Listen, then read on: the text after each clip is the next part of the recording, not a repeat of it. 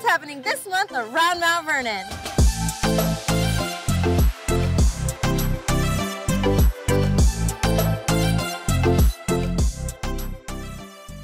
The city's engineering department is already gearing up for spring and summer road work by sending 3 projects out to bid: 2023 curb improvements, 2023 pavement improvements, and the big one, improvements to the Hogue-LaVenture Road intersection.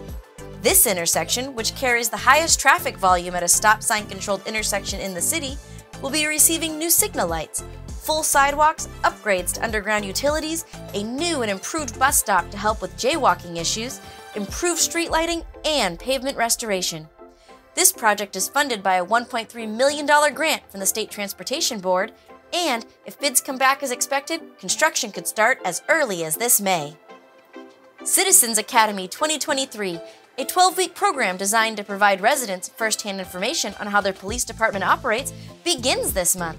Participants will find out what it's like to be a police officer in Mount Vernon and learn the inherent dangers and stress of law enforcement. This is a great learning opportunity for those who are considering law enforcement, people who want to volunteer at the police department, and people who might be questioning the role of policing in our community.